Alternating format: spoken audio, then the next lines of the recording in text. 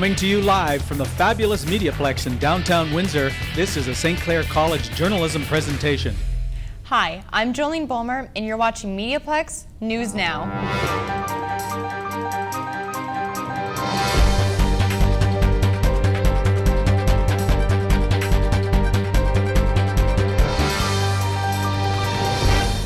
Unit 7 is an organization that assists the homeless. Reporter Erin Christie tells us the story of two women who turned there for help. Please be advised that some of this material is graphic in nature. For most people, a walk through the park is a way to relax or get some exercise. For Christine Wilson, it is a painful reminder of the many sleepless nights she spent there as a homeless teenager. It was very brutal. I quickly lost track of how many men raped me.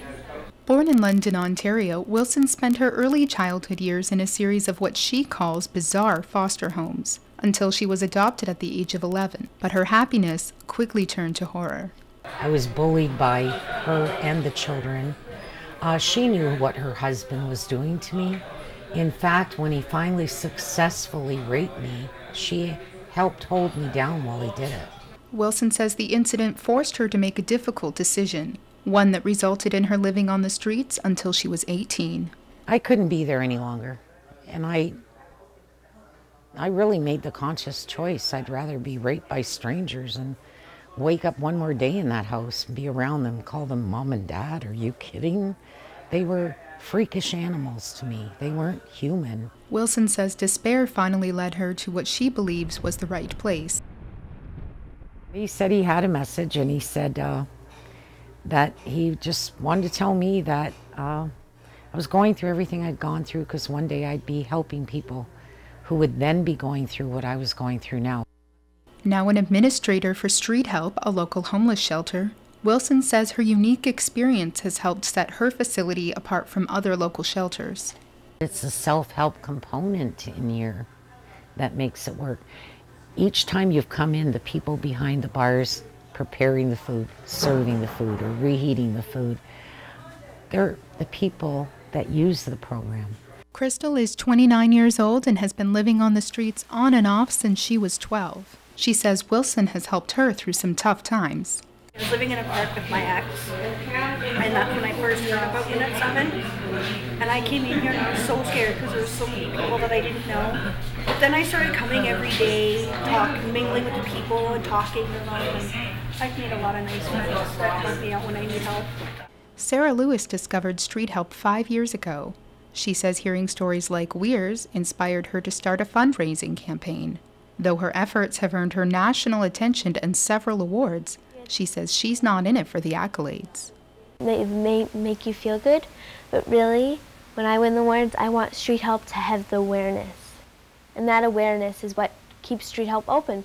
Wilson says Lewis's annual Socks Warm Your Heart campaign has raised at least half of the $40,000 a year needed to run the agency, which currently feeds more than 120 people a day. And she doesn't see that number going down anytime soon. I think we should be working to find solutions to the problem, real solutions. I mean this wholeheartedly. The only service provider who's doing their job is someone who's trying to work themselves out of a job. Street Help is located at 964 Wyandotte Street East. They accept donations of food and clothing between 9 a.m. and 6 p.m. daily. For MediaPlex News Now, I'm Erin Christie. It's Organ and Tissue Donor Awareness Week. Windsor has one of the lowest rates of organ and tissue donation in Windsor. To combat this problem, Hotel du Grace is showing a new documentary for Windsor and Essex County residents. Check in with our weather specialist, Chris Mayo, to see what the weather has in store for this week. Chris? Thanks, Jolene. Right now we're experiencing some cloudy but warm weather. Tonight we're expecting rain and temperature to be as low as 8. I'll be back a little bit later with the rest of this week's forecast. Back to you, Jolene. Thank you, Chris. Ariana Gendron tells us more about organic foods in this week's Health Minute. There's a lot of talk about organic food, but what's the real difference? According to LiciousLiving.com, the difference between organic and conventional food is just the way that it's grown. Conventional farmers apply chemical fertilizers to promote plant growth. They spray insecticides to reduce pests and disease. They use chemical herbicides to manage weeds. And they also give animals antibiotics, growth hormones, and medications to prevent disease and spur growth. To be labeled as organic, foods have to be composed of 95% organic content. Organic farmers apply natural fertilizers, such as manure or compost, to feed soil and plants. They use beneficial insects and birds, mating disruption, or traps to reduce pests and disease. They rotate crops, till, handweed, or mulch to manage the weeds. They also give animals organic feed and allow them to access the outdoors. They use preventative measures such as rotating grazing, a balanced diet, and clean housing to help minimize disease. No conclusive evidence shows that organic food is more nutritious than conventionally grown food. In most cases, they look identical to each other. As for taste, some people report a difference, and some say that it tastes the same. I'm Rana Jean-Tonon, and this has been Your Health Minute. When it comes to music, many think nothing beats vinyl.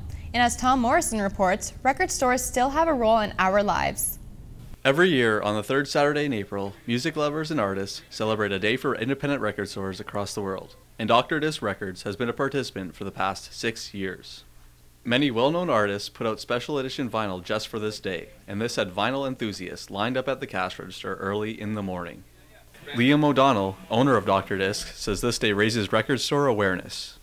I think it's important to have Record Store Day because just to show interest in records again, to get people interested in buying vinyl again, and just to support businesses. I mean, once record stores, if they're gone, they'll be missed for sure. So it's just nice to keep them alive.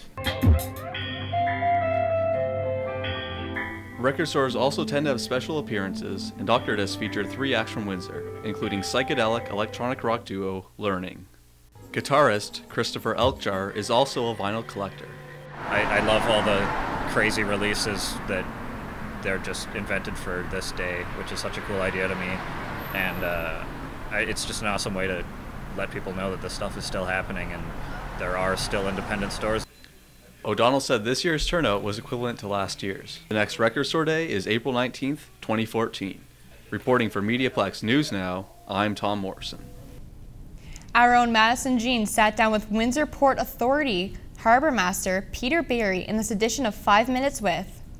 Hi, I'm Madison Jean, and today we're spending 5 minutes with Windsor Port Authority Harbor Master Peter Barry. So on the topic of low water levels in our local waterways, can you start us off by explaining what causes these? There's several causes to the low water, and recently the most important cause that we had is last year we didn't get a lot of snow. We did get snow, we got a lot of rain coming through the spring, which helped us.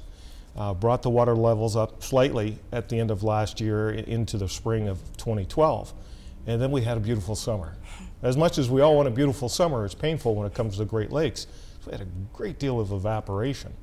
And not only do we have the evaporation removing water, we also have areas of historical dredging, like the St. Clair River, where that water adjusts to the depth of that was dredged.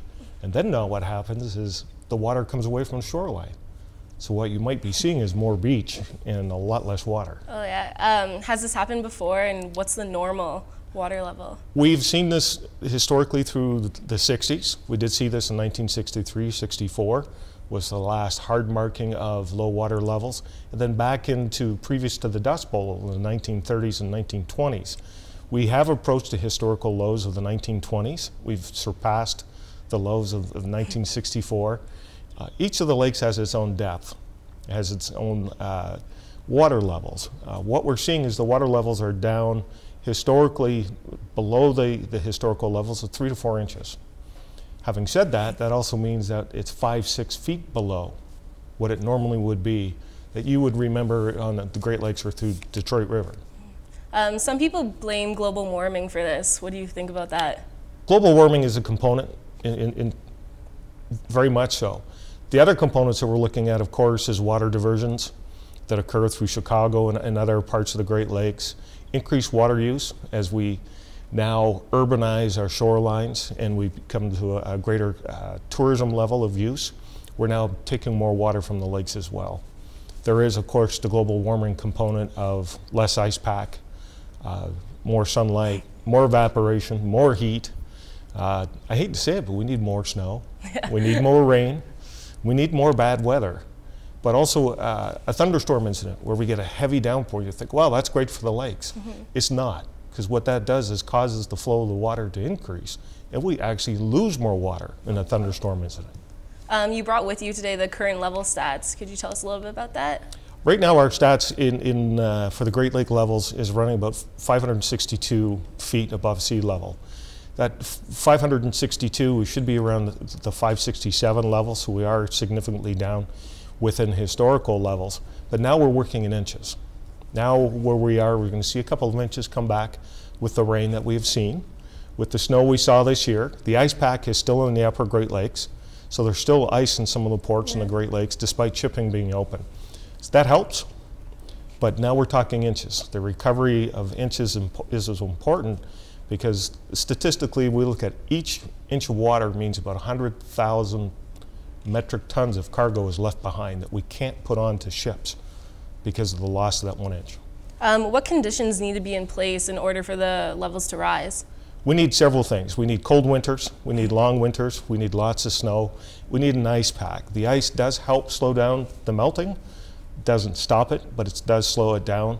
We need a very slow spring so that the snow in the upper lakes such as Huron and Superior and even Michigan and the UP in Michigan, that snow and that runoff comes into the lake slowly.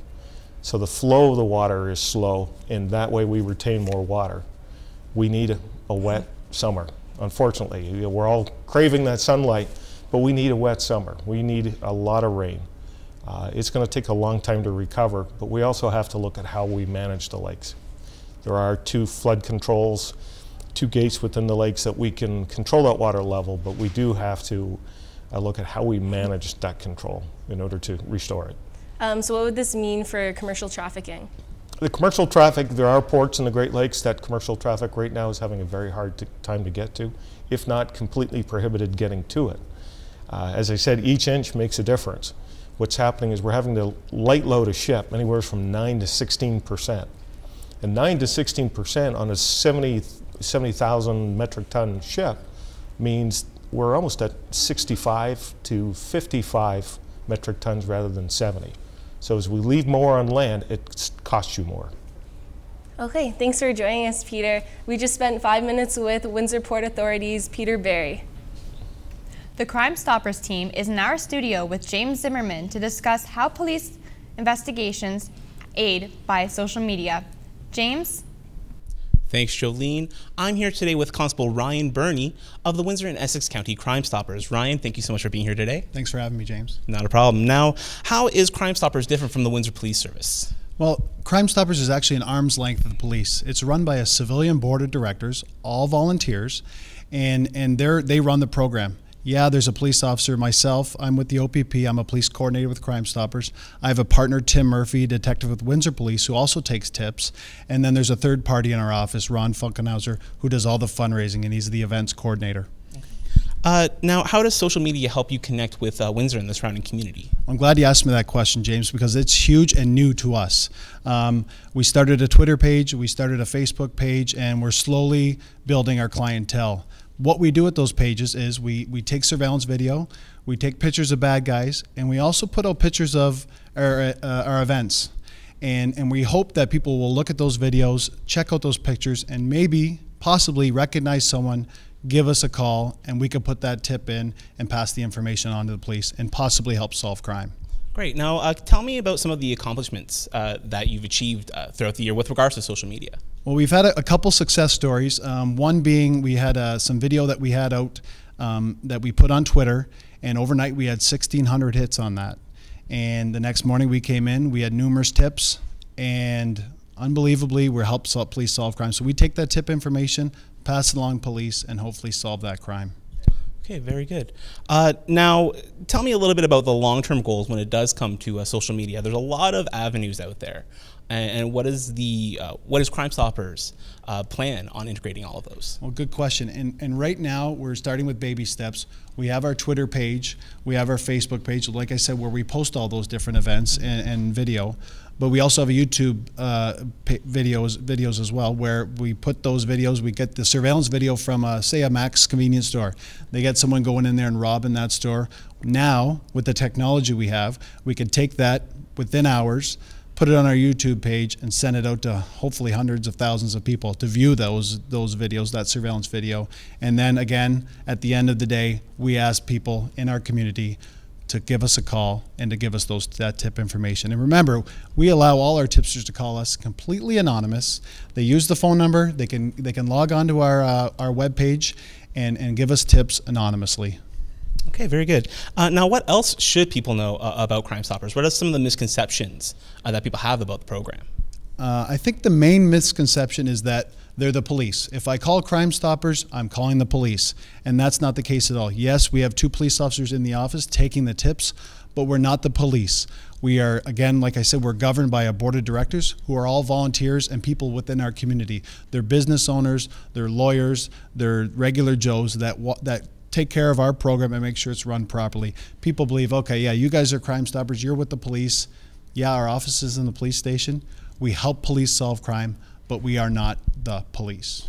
Gotcha. Now, if, let's say I wanted to volunteer with Crime Stoppers, how would I go about doing that? What can I expect from any training that you might provide? And once I'm done training, what would I expect to do as my day-to-day task? Well, as a volunteer, we'd ask you to log on to our website, which is catchcrooks.com. There's a volunteer button that you click on, and you're going to watch a quick video, answer some questions about Crime Stoppers and how Crime Stoppers works, because we want you to be able to volunteer with our program and be able to answer questions, because people are going to come up to you as a volunteer with Crime Stoppers and say, well, what's Crime Stoppers all about? And we want you to be equipped with that information to be able to provide the answers. So you're going to watch a video, you need a police records check, and then you'll be off and running. You'll help us out with golf tournaments. We do chuck-a-pucks. We have a wild game dinner. I mean, any type of event that we can raise money. We do bingos. We ask these volunteers to help us out with these events. Now, you mentioned the website, catchcrooks.com. What other ways can the community connect with Windsor Crime Stoppers? Great question. There's 2 ways you can leave tips with Crime Stoppers. First way, you can call Crime Stoppers at 258-TIPS, 258-8477. Or the way we like it is log on to catchcrooks.com. There's a submit a tip tab. You just click on the tab and you can submit the information of that crime all on the website. Phenomenal. You can leave a picture and you can communicate with the police coordinators. So very successful. Very good. Thank you so much for being here today, Ryan. Jolene, back to you. Thank you, James. Now, I've really been enjoying this warmer weather. Chris, please tell me that it only gets better from here. Well, it's not that hot here. Did you know the hottest recorded temperature was 136 degrees in Libya back in 1922? Well, anyway, back to this week's weather. It looks like Wednesday will experience a high of 8 and a low of 4 with some light rain. Thursday looks like a low of 3 and a high of 10 with some isolated showers. Friday will be partly cloudy and have a high of 13 and a low of 2. That's it for me at the corner of University and Victoria. Back to you, Jolene. Thank you, Chris. In this edition of Comics Crossover, Maureen Mariupula and Mike L. discuss the 75th anniversary of Action Comics #1 and this week's recommended reading. Hey heroes, it's time for Comics Crossover. I'm Maureen Mariupula. And I'm Mike L. Some sad news last week as artist Carmine Infantino passed away at the age of 87. His most important contribution to history was co-creating the Silver Age version of The Flash. He designed Barry Allen's iconic one-piece costume that defined the sleek superhero look of the 1950s and 60s and went on to inspire the costumes for Green Lantern, The Atom, and Spider-Man. Infantino is also famous for rebooting Batman in 1964 with writer John Broome and editor Julius Schwartz. They added the yellow circle to Batman's insignia and developed a version of Batman and Robin most familiar to the general public, the street-level crime-fighting Caped Crusaders. He's also responsible for this pinup, perhaps the most famous image of the dynamic duo ever produced. Wasn't last week the 75th anniversary of Action Comics #1, the first appearance of Superman? Yes, it was actually. Did you know that while Superman is considered the first superhero, he was heavily based on both the Phantom and Doc Savage? The Phantom was created by Lee Falk in 1936 and was the first fictional character to wear a skin-tight costume, though he did not have any superpowers. Doc Savage was a pulp hero created in 1933 who had no superpowers, but he was considered a perfect human in terms of strength and intelligence. His real name was Clark Savage. His nickname was the Man of Bronze, and he had his own Fortress of Solitude. Cool. So what are you reading this week? This week's recommended reading is Saga by Brian K. Vaughan and Fiona Staples. Saga tells the story of two lovers, Elena and Marco, who hail from two warring extraterrestrial races. It has been described as Star Wars meets Game of Thrones. Thanks for tuning in today. I'm Maureen Mariampala. And I'm Mike L. Girls may not play in the OHL just yet, but reporter Betty Goodell explains how women's hockey is becoming more prominent. 9-year-old Erica Hanaidi is shooting for the OHL one day.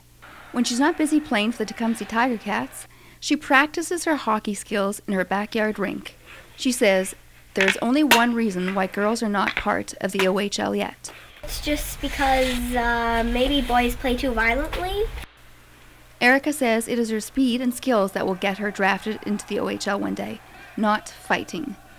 It is just not part of the game. Her coach, Taylor McLaren, says there has been a distinctive increase with girls playing hockey in the past few years, and some of them are really gifted players. Although girls in the OHL won't become a reality anytime soon, says McLaren, there are some tremendous girls hockey leagues out there. We have a really good women's national team system now that girls can aspire to make. We have, women's teams from every corner of the world now that are traveling around and making women's hockey a big thing. And it gives girls a high level to aspire to that's, I think, comparable to the OHL. The good news for girls like Erica is that people are taking women's hockey much more seriously. I'm Betty Goodell reporting for MediaPlex News Now. The UFC is up for discussion in this week's edition of Sports Talk.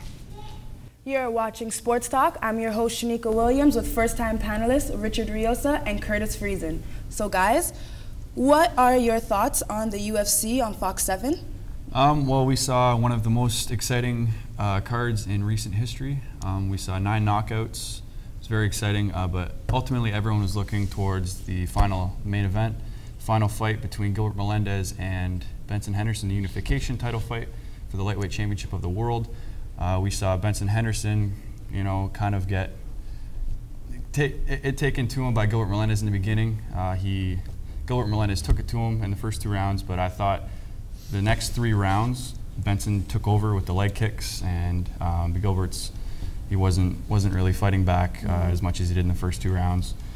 Ultimately winning the split decision. It was a very close fight, very exciting fight, really good card. I would agree with the one judge that scored the fight, 48-47 for Melendez. I feel like he was really able to push the pace throughout the fight. He got the better of the exchanges in rounds 1 and 2, and as you said, momentum started to shift at the end of the second round. Benson sort of took over the fight. However, I still feel Melendez was able to eke out that decision, winning the 5th round. Yeah. And he should be the one bringing the title home. Okay, so what do you predict will happen this weekend coming up in the light heavyweight championship fight? Well, this is the Ultimate Fighter finale. The coaches, when they're fighting Chael Sonnen and John Jones, it's going to be an interesting matchup because John Jones has that wrestling background. He was a champion in college through high school. And Chael Sonnen, you know what he's going to do. He's going to look for the takedown, look to grind it out. I think the difference will be if he tries to finish John Jones or attempts to finish, he could come away with the victory. But I think John Jones, he has a history with fighting wrestlers, and he chokes them out. Ryan Bader, whether it be Quentin Rampage Jackson. So I think it could very easily end in a John Jones finish, but we'll see what happens. I think the real question in this fight is whether or not Chael Sonnen can take the fight to the ground.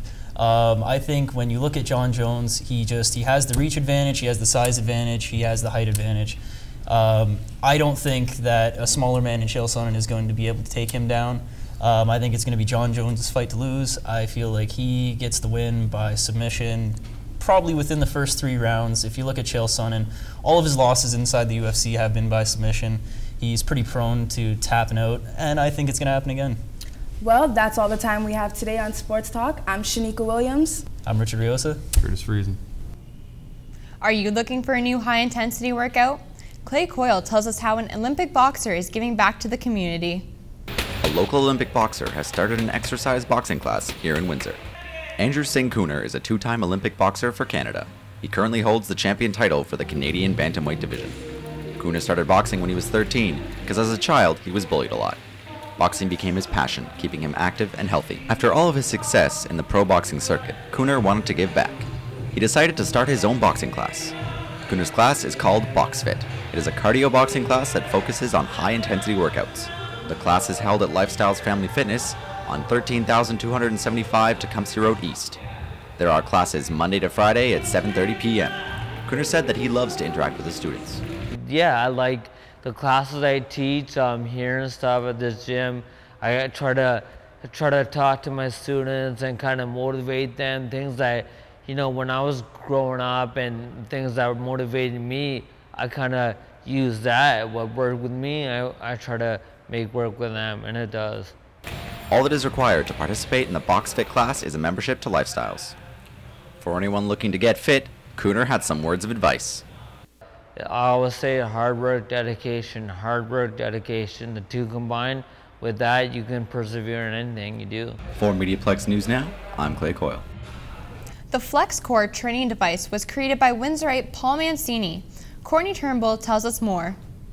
A new invention by a Windsorite is on its way to the market. The FlexCore is a resistance training device for athletes that enhances strength and flexibility. Invented by Paul Mancini, the device helps to aid individuals into postures and positions that they would not be able to do on their own. Tested and proved by Dr. David M. Andrews in the University of Windsor Faculty of Human Kinetics, the FlexCore increases motion and improves muscle flexibility. Josh Cameron, a boxer and trainer from Border City Boxing, has used the FlexCore for 2 years and said it improved him as an athlete. It upped my game. I was better at flexibility, better strength.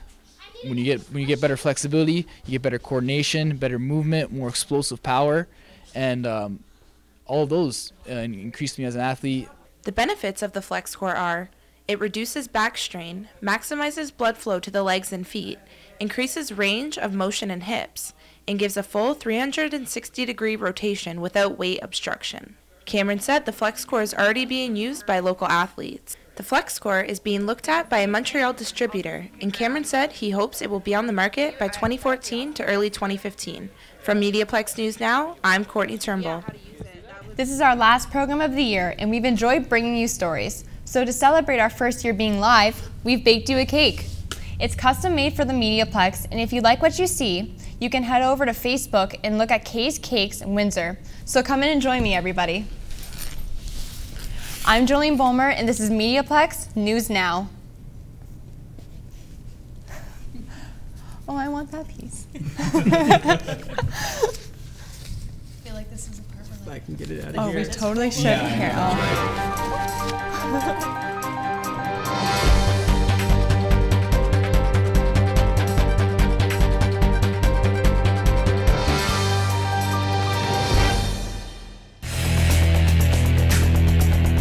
MediaPlex News Now is a production of the St. Clair College Journalism Program.